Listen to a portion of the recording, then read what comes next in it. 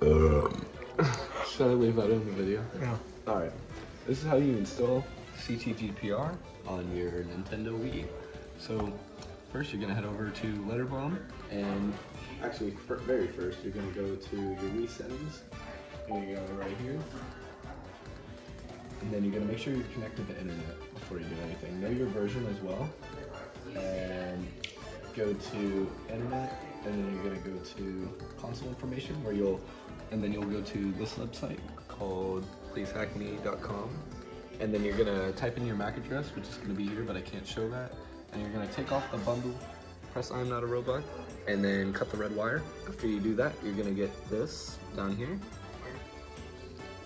and you're gonna install it. And then once you install it, put in your SD card. Then you're gonna drag all those files to the SD card, and then after that, here, I'm gonna pull back up the website.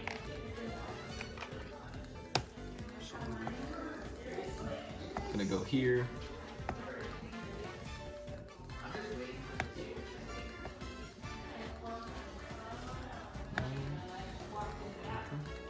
Then you're gonna go down here and install that.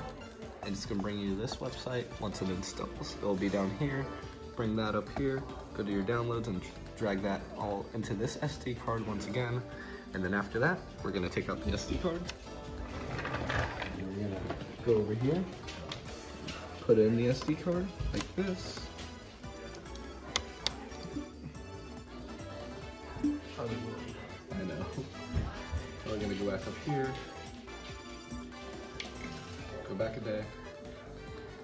Are we all gonna fit? And it's gonna show up like this. That's how you know you're in the right place. And it should say loading SD on the screen in just about a second. Preparing SD. All right, and there you go. CTGP Revolution.